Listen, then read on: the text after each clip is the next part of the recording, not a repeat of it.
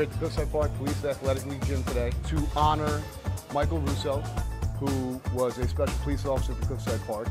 Very big part of this community and a big part of this gym. His family and his foundation donated a beautiful piece of equipment behind us. Michael loved Cliffside Park, he loves the gym. This is a small token of our appreciation for everything that they've done for us as our foundation, and we just want to keep giving back to our community, and we believe in mind, body, and spirit. So this helps with the body, keeps the kids active, and to keep them on their pursuit of their goals in life and their future. Michael loved this gym.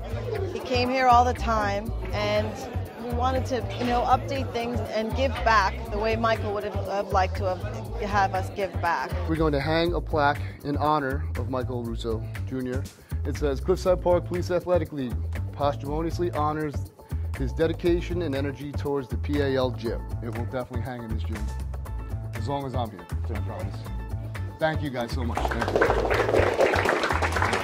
Everybody knows how much Mike meant to our community, and I do remember him always telling me he'd come up here all the time. He'd come with Schmitty and the guys, and he loved this place. This is the first time I've been in here with all these kids. This is great. I mean, there's not a better facility. Look at all this. The mayor and council give us what they can to run this gym. We have 40, 50, 60 kids in here a day.